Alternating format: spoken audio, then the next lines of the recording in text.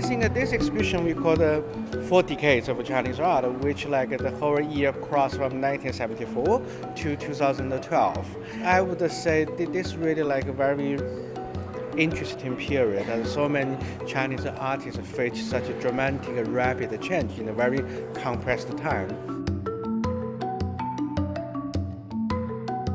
We show lots of like quite important 1980s work, such like a No Name Group, such like a Star Group. For a long time, this kind of work never rarely to be exhibited well and be conserved well. For example, we have a very nice No Name Group painting, which was painted before the ending of the Cultural Revolution. So that's really like a kind of underground art creation.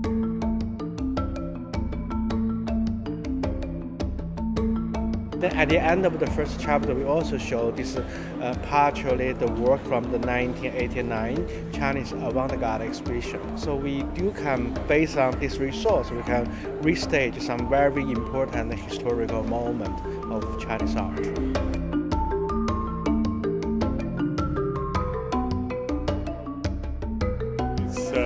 It's an interesting but sentimental moment for me. See the works, which I put together over a long time, starting as a private collector, then trying to collect like an institution, and it means I had to collect back as well as forward.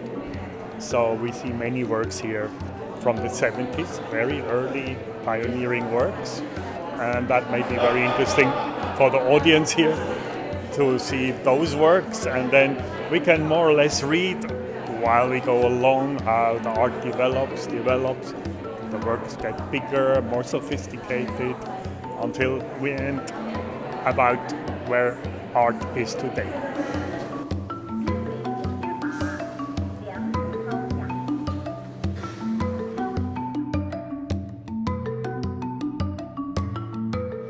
I cannot make a prediction about 2019 when EMPLA is going to open.